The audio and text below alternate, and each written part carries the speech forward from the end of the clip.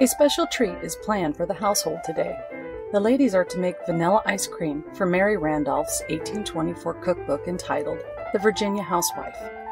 This publication is considered America's first regional cookbook with a focus on truly Southern dishes.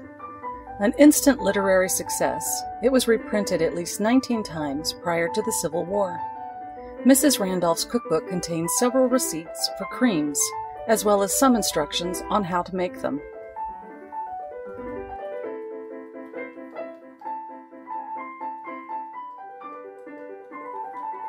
Firstly, supplies need to be amassed.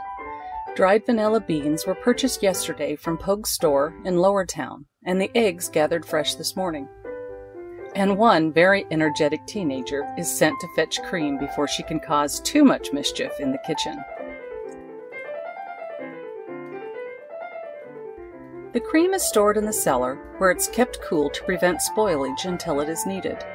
Prior to the invention of ice boxes or refrigerators, cellars, wells, and ice houses were often the only means of cold storage.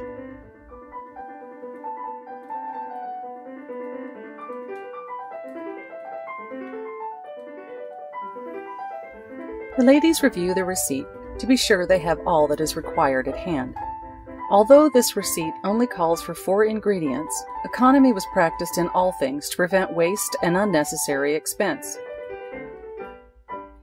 It appears, in their eagerness to be of assistance in the kitchen, the two sisters have developed a bit of a rivalry as to who should be the more favored helper.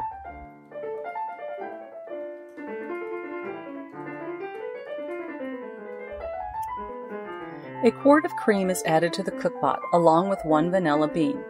This mixture is brought to a slow boil to prevent scalding, then continued in such a manner until the vanilla flavor is noticeable when tasted.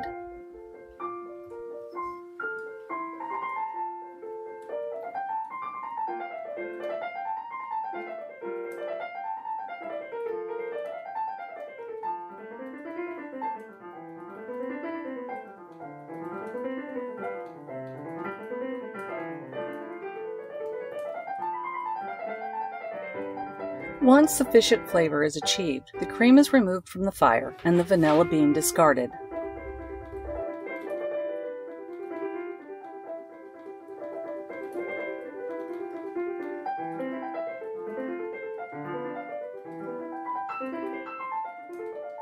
The receipt calls for the yolks and whites of 8 eggs to be beaten well, then added to the vanilla cream.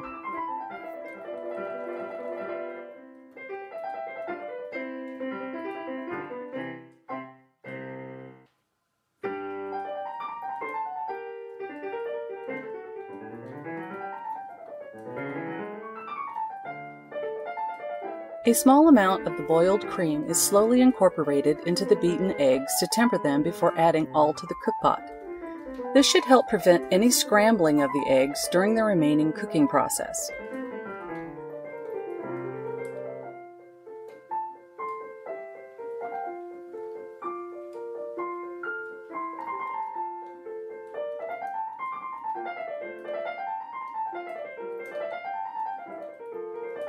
The cookpot is returned to the fire to boil a little longer and thicken the mixture. It's important to attend it frequently to prevent burning. While it continues to cook, cleanup begins. The sisters are tasked with preparing what is necessary to churn the ice cream outside.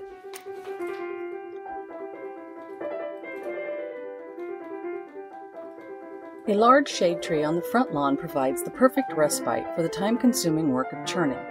The equipment needed is minimal. A rug for sitting upon, if desired, a large bucket, a sabatier, a long-handled spoon, ice, and salt. Unfortunately, there isn't an ice house on the property, so one of the girls will need to visit a neighbor to acquire the ice needed for the freezing process.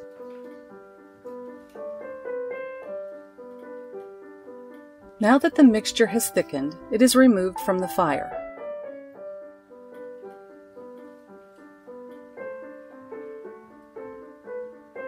The final ingredient added is 1 cup of sugar.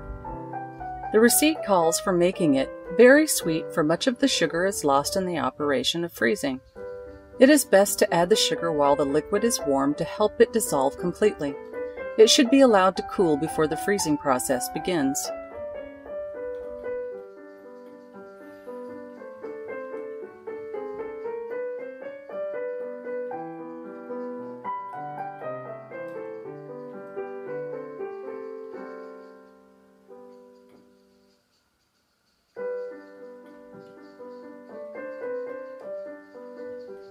The timely arrival of ice allows the sisters to finish preparing the containers before the ice cream mixture is added.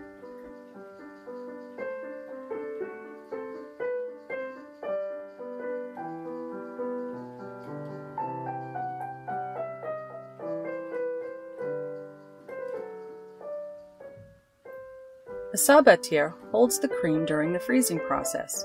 It is placed in the center of a bucket large enough to allow 3 to 4 inches of alternating layers of ice and salt packed around all the way to the top. Salt is essential in this step, as it lowers the temperature needed to freeze the ice cream.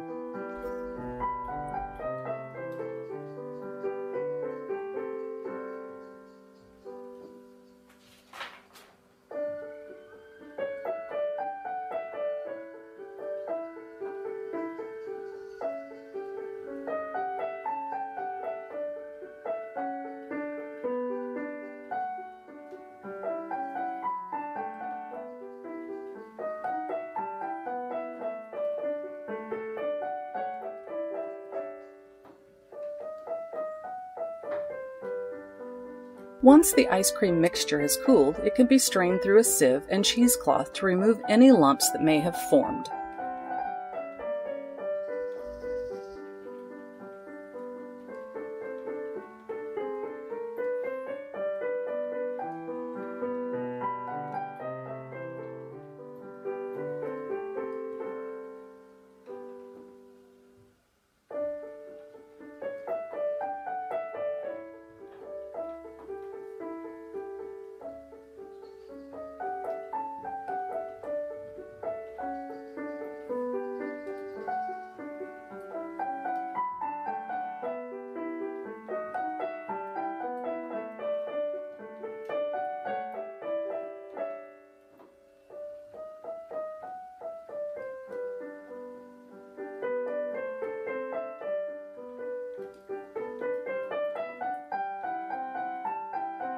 The mixture is added to the sabatier and churned by hand for approximately 10 minutes.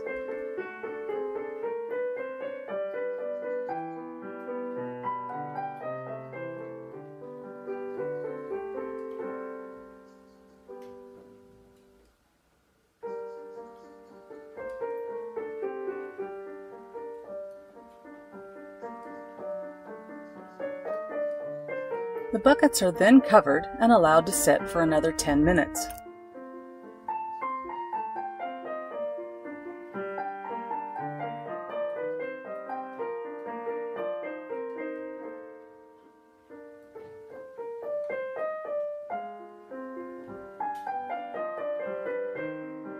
Ice cream begins to form along the sides of the sabatier, which are scraped before churning resumes for another 10 minutes.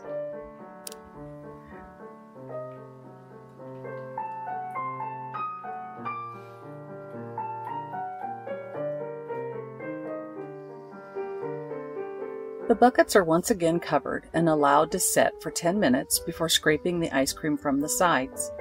Each of these steps are repeated until the entire mixture has frozen. It will take some time before ice cream is achieved.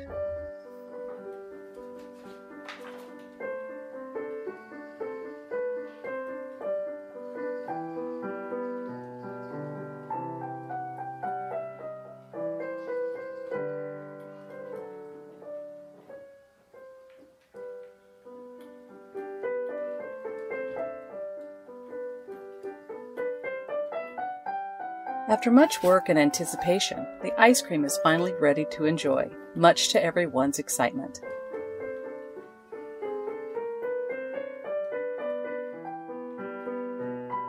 It's a perfect treat for a hot day in southern Illinois.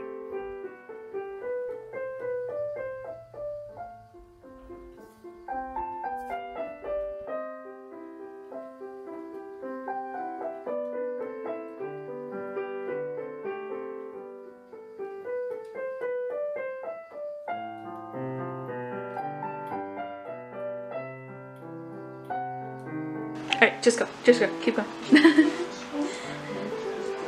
Oh, damn it. Found me. I hate that. Shadow, shadow! Sorry, guys. I gotta go.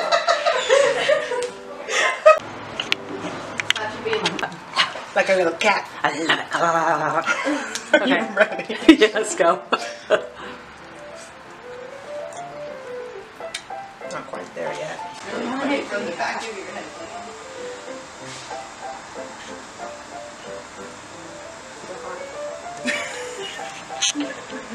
You got too big of a smackerel.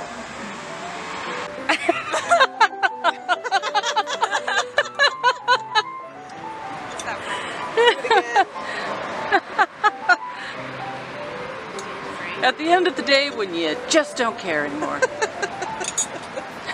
Right?